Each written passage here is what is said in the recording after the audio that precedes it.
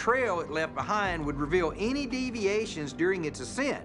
And if it did, then that could help us further pinpoint the anomaly above the triangle. Hey, Jason, you want to hit that inverter? It's on. You guys have your own spectrum analyzer and all that, right? Yes. Okay. Yes, we do. Cameron Fugel and his buddy Brock Wilson set off on an exciting adventure to an unknown UA location called the Triangle, each flying their own helicopter. They planned a bold experiment to send signals between their helicopters and the ground. Sketching a giant pattern in the sky. Could a Skinwalker ranch be the key to unlocking the truth behind countless UFO sightings? Let's disclose why the alien may already be present at the ranch. The search for forbidden waves. Cameron Fugel planned a flash-eye trip with his friend Brock Wilson, who was going to fly another helicopter to a mysterious ranch known as the Triangle. Brock was thrilled to bring his fancier helicopter along. They were quick to compliment each other on their impressive gear and readiness for the adventure ahead. They discussed a big experiment they wanted to try over the ranch, involving sending signals between their helicopters and down into the ground below. It all sounded a bit like a scene from a sci-fi movie rather than a serious scientific experiment. Cameron described how they would fly back and forth in a specific pattern called a push broom pattern, which Brock seemed curious about, especially how high they would be flying. Between 5,000 and 6,000 feet, Cameron explained casually, as if discussing something as mundane as a routine checkup, not a high-flying helicopter experiment. The technical details were few and vague, but that didn't seem to bother anyone in the group. Thomas, who seemed to be in charge of this theatrical show, was overly excited. "Let's get these birds in the air," he said with too much enthusiasm, as everyone prepared for what felt more like a performance than a careful scientific operation. Travis took a leadership role, explaining how they would rise together at the same time in a coordinated way to measure a strange area above the triangle called the anomalous zone. The term sounded like something out of a ghost hunting show, adding a layer of mystery that seemed more about entertainment than science. Travis was particularly theatrical, attaching a tracker to the helicopters. "This is where we've seen a lot of weird things happen," he claimed, his tone full of mystery and a strong belief in the strange tales associated with the area. The group took off, heading high into the sky in a well-planned sequence that would have caught anyone's eye if it weren't for the doubts about what they were actually trying to achieve. The atmosphere was filled with more than just the physical dust and fumes from the helicopters. There was a sense of an elaborate quest that seemed closer to fantasy than any grounded reality. What they were looking for remained as vague as their descriptions of anomalies and signals. They continued their mission. Flying higher and searching for something that might not even exist. Driven by a blend of hope and perhaps our love for the thrill more than the truth. Travis and his team are at it again, diving deep into another mysterious adventure at their ranch. This time, they've got a special plan involving a very specific radio signal. One they say they often catch during their tests. It's a 1.6 GHz frequency. Which Travis mentions is supposed to be used only by the military for serious stuff like talking to satellites. The team hints at some secret goings-on with this frequency at their ranch, suggesting maybe someone is using it who shouldn't be. It all sounds a bit too like a plot from a mystery movie, with hidden messages and unknown characters. As they climb higher into the sky, ranging from just above the ground to way up high, they're on the lookout for weird stuff happening with their gadgets. In these parts, it seems they can't find its way and radios get all fuzzy and confused. Travis throws around big questions, wondering aloud who could be messing with these signals and for what reason. But no answers come, just more questions, floating around like the radio waves themselves. The team's excitement grows as they plan a bold new experiment with rockets. A rocket's tail at 3,000 feet. Not satisfied with just flying around and looking for odd signals, Travis suggests they should really shake things up with rockets. Yes, rockets. According to him, if they send rockets into the sky, they might just stir up some strange sights or happenings. It's a bold move, almost too bold, like they're more interested in putting on a show than actually figuring things out. At 700 feet up, something interesting happens. Every time they fly over the northway side of this mysterious triangle zone, their communication cuts out. It's a clear pattern, a real clue perhaps. But instead of thinking it might be something simple like the landscape messing with their equipment, Travis's mind races to more dramatic possibilities. Has ready to push further, go higher, and see what more they can uncover. With enthusiasm, Travis decides they should not only go higher but also send a rocket to up into the air right then and there. It's as if he's conducting a grand experiment, or maybe directing an action movie scene. Brock, another team member, agrees without hesitation, ready to see what happens next. Copy that, he says, like they're about to make a groundbreaking discovery, though it might just be another step in their ongoing adventure. As they continue with their high-flying antics and rocket launches, one can't help but wonder if they're really onto something or just caught up in the excitement of the chase. Their dedication to exploring the unknown is impressive, due to the way they go about it launching rockets, chasing after mysterious signals, and climbing higher and higher. Sometimes feels more like they're making up a story as they go along. When the rocket finally shoots up, trailing fire behind it, it's harder to tell if they're closer to finding a way out what's really happening or just adding a more spectacle to their anxious mysteries. In all this, it's easy to get caught up in other drama and the big questions. But perhaps the real story is simpler. Maybe it's not about uncovering hidden signals or launching rockets. Maybe it's just about the thrill of the search itself, the excitement of chasing down clues. Whether they lead to something big or just circle back to the ranch. As they push the boundaries of what they know, one has to ask, is it the sky that's the limit, or just their imagination? As we climbed to 3,000 feet, Travis decided it was time to send up a rocket to try to coax out some hidden anomaly or at least to collect GPS data to find out where it was hiding. Bryant started the countdown, adding a touch of drama to our scientific adventure.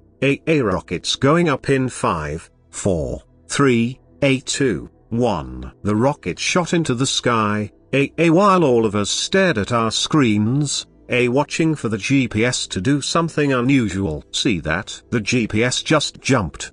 One of us shouted, excited to see any change. Sam observed that the GPS showed a sudden and a mysterious change in altitude. Caleb, however, was quick to question this observation, suggesting it wasn't the helicopter due to rather some glitch in the GPS data causing these strange jumps. The screen showed the helicopter leaping unexpectedly, certainly as something strange if you trusted the blue dots on our screen that was supposed to show smooth movement. Looks like we've got ourselves a real GPS anomaly, Sumionia noted, almost proud as if we'd made a major scientific discovery. As glitches appear, the team senses bigger mysteries to solve. The pursuit of hidden anomalies, but then we noticed some gaps in the data. Caleb pointed out that some data was already missing, prompting Bryant to ask for clarity. Are we really losing GPS points? Yes,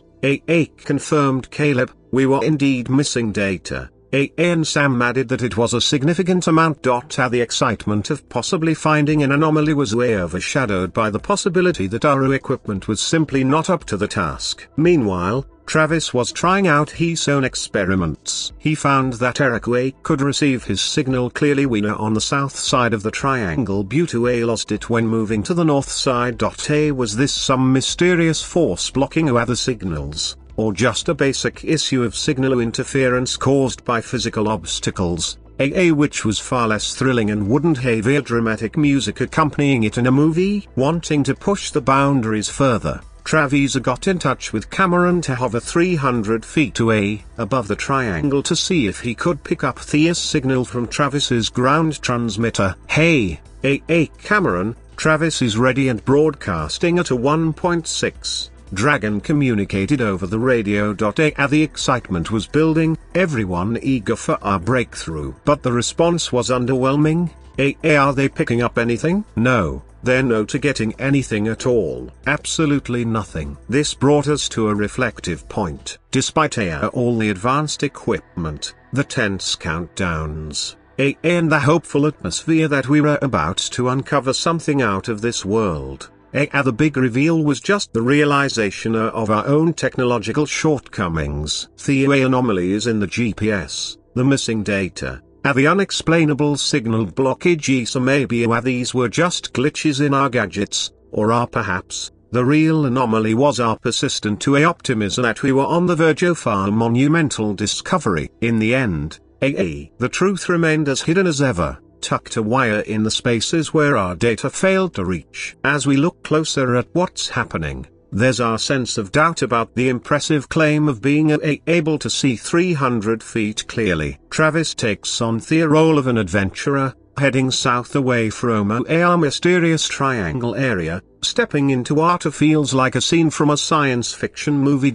It's almost theatrical how a simple movement can seemingly alter the behavior of technology. Observers around him are hooked on their devices, asking eagerly if the equipment is picking up any signals. A reply comes through the static affirming that Travis is now visible to their gadgets. This discovery is met with surprise and excitement. He can see it here. That's crazy. It's quite strange, isn't it? The equipment that didn't work when it was just 300 feet above the triangle now suddenly works perfectly from a distance of 1,000 feet. It's as if the results area playing games, shifting with the wind. When Travis moves far from the triangle, the signal gets stronger. This situation seems almost too scripted. The further he moves away, the clearer things become. For Eric and me, this inconsistency is what draws you in, not the smooth transmission of data, but the unpredictable and varying results that suggest invisible barriers are interfering. Now we are left with mountains of data to go through and numerous video files to examine,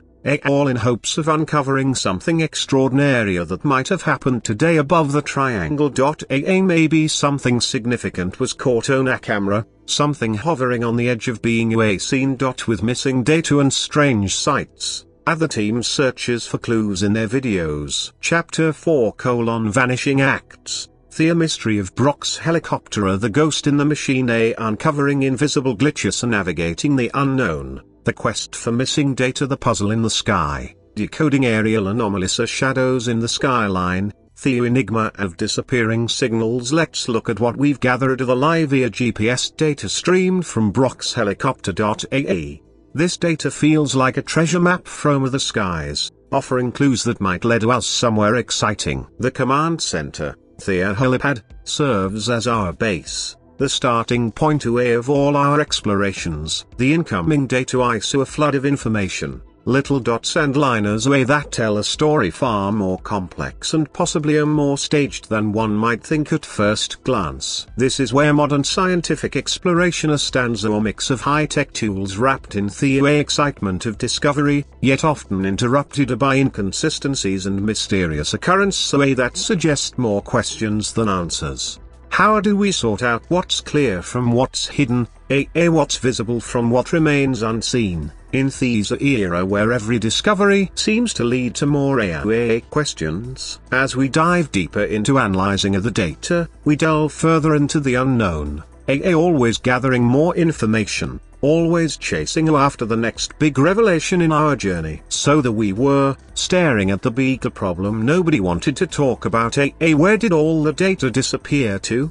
This wasn't a small issue, it was a big missing piece in our experiment that was supposed to run smoothly. We were scratching our heads over the strange and mysterious gaps in the GPS data. We half expected issues with Cameron's GPS because it often had problems or seemed like it was being jammed by something we couldn't see. But Brock's helicopter disappearing from the gaps and then just popping back was truly puzzling. Our tracking system showed us something bizarre. One moment Brock's helicopter was on the radar, and the next moment, it was gone as if it had vanished into thin air. Then, just as mysteriously, it reappeared. How were we supposed to make sense of that? Was there some kind of invisible cloak at play? Or were we dealing with a glitch that was playing tricks on us? Let's look at this video clip from the camera on the helicopter's skid. It's pointing straight down, capturing everything that passes below. I'll play it, and you tell me if you see something odd. Yes, this is the footage from Cameron's helicopter.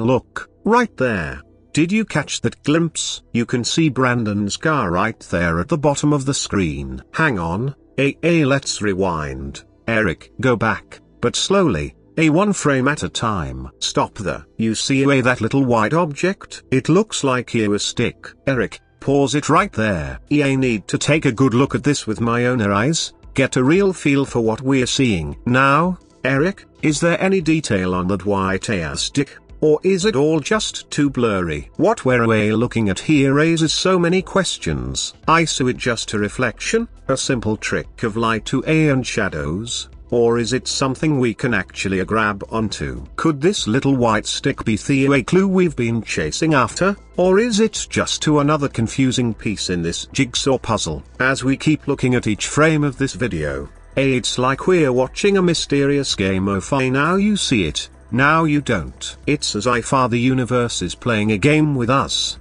showing us bits of answers and then hiding them again just as we think we're about to understand. What does this mean? What are we supposed to learn from these odd behaviors of our supposed high-tech tools? In this story of missing data and sudden appearances, these strange happenings make fun of our efforts to understand, pushing us to think harder, to not just accept what's right in front of us, but also to consider what's missing. Looking closely at their captures, Travis and Eric spot unusual sights that puzzle them. The dark truth of UAPs. Travis and Eric are glued to their monitors, examining the bright, saturated lines that stand out vividly. These lines suggest two possibilities: either they're looking at two separate structures, or it's a single object split in two. Their response, a double wow, seems almost scripted, a reflection of their awe at the potential implications of what they're seeing. They've been down this road before,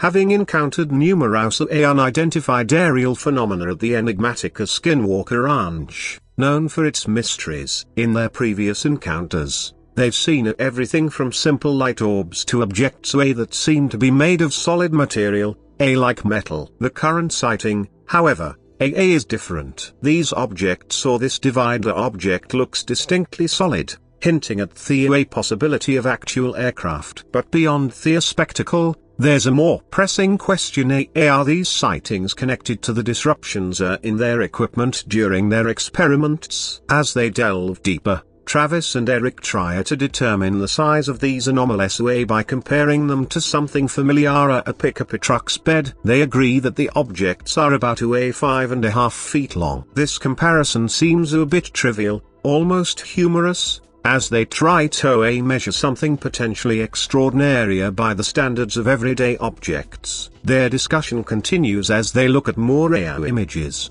trying to find some consistency or change in what they observe. The objects remain the same across multiple frames, which only adds to the mystery. Eric admits they've never seen anything quite like this before, which is intriguing but also frustrating. They're seeing something new, but they can't explain what it is. The two speculate about where these objects might have come from and where they might be going. Due to it's all guesses. They talk about continuing to collect data on future trips to higher altitudes, hoping that over time, patterns will emerge that could offer some explanations. But for now, each new piece of data seems to complicate the picture rather than clarify it. Travis and Eric are like modern-day explorers, but they're trying to understand mysterious objects in the sky instead of navigating unknown seas or uncharted lands. Their tools are not maps and compasses but cameras and computers. They are determined to keep looking for answers, even though for each discovery leads to more questions. Their conversation underscores a fundamental challenge of scientific inquiry facing the unknown. They want to classify and understand these phenomena, to fit them into our existing knowledge. But the phenomena don't cooperate. They're as mysterious away at the end of the conversation as they were at the beginning. The objects are still there, unexplained and enigmatic. Travis and Eric's quest for understanding continues, a testament to human curiosity and the drive to make a sense of the unexplained. They're committed to gathering more data, to returning to the skies, in hopes of eventually piecing together the puzzle of the UAPs at Skinwalker Ranch. The conversation closes without a definitive conclusion, leaving Thema and USAP pondering the mysteries of a universe that remains profoundly indifferent to our desires for easy answers. What are your thoughts on the scientific pursuit of the unexplained? Do you believe we'll ever fully understand phenomena like UAPs? Like, comment, and subscribe for more discussions.